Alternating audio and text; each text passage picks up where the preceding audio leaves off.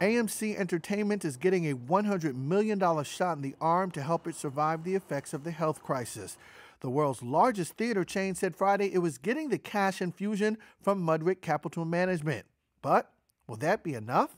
The company said it will need at least $750 million more to fund the business through next year.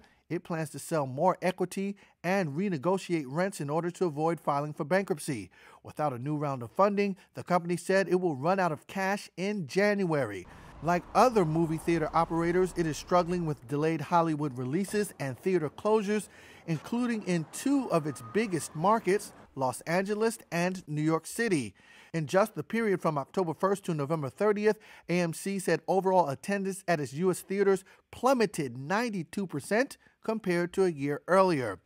And the struggle is likely to continue next year after Warner Brothers announced it would release all of its films in theaters and on its sister streaming service, HBO Max, on the same day.